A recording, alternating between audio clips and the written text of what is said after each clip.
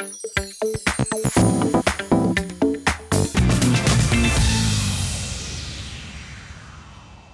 I'm Shabana, one of the maverick makeup artists from the Cloakroom, and welcome to the 5-minute makeover Christmas special.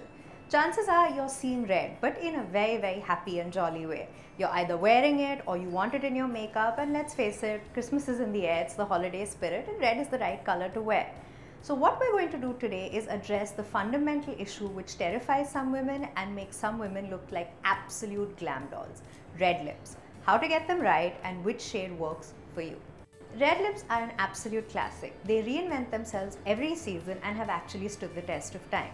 Now, red lips are also a slightly contested situation. There are women like Penelope Cruz, Salma Hayek, Sofia Vergara who make them look absolutely stunning. And then there are some women who can't quite pull it off. But it's not your fault. It's actually the fact that you're wearing the wrong shade of red. Now, there are many shades of red. If you go into the red spectrum, you've got everything from your really bright reds to your deeper, more friendlier maroons. Now, Indian skin tone tends to be slightly on the yellow side, so maybe going with a really bright neon red isn't your best bet, but the only way you can tell is if you actually go and try. So now, red lips, how do you work them? You can work them in their simplest form with a tinted red lip balm, which is what I have got on. It's not too much of a shock of red, it just colors your lips very slightly and it makes you a little more comfortable as you go on to your red journey. Your next level could be red gloss. Now, you need to be a little careful with gloss if it tends to be not so sticky, a little kind of liquidy if I may, and if it tends to bleed off your mouth. In all honesty, we use our mouths a lot. We eat, we talk, so there's constantly motion and stuff going on. So it's very easy for the color to bleed out and look ugly. Now, the easiest way to counter that is with a lip pencil. Now, there are two ways to do this. Basically, the idea is to secure the color onto your lips. The easiest way to do this is with a lip pencil. Now, the rule of thumb is generally that you match the color of your lip pencil to the shade that you're wearing. Please do not do the dark lip liner and the light lipstick shade, which you see a lot of women doing. It looks ugly and it's really not doing you any favors. Most of our lips have a natural darkening around the line of your lips, which kind of naturally gives them a shape. So that's fine. You don't need to enhance it further. If, however, you find that your lip liner, your crayon lip liner and your color don't match, the easy way to get around that is to use a nude one. Now, don't put this on your lips, but try and line just around so that it frames your lip. The basic idea of a crayon lip liner is to seal in the color, because when you sweat, when you talk, you're drinking water, you're eating, it tends to wipe the color of your lips slowly but surely.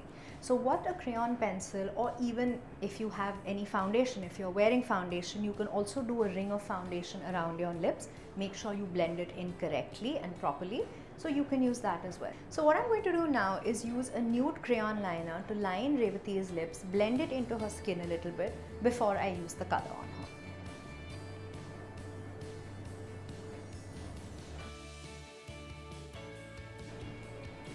As you can see, there's a very clear line around Revati's lips. Now, we can't wander around with any kind of hard lines on our face. So what I'm going to do is now blend the crayon wax into her skin to make sure it's absolutely seamless before I apply the color.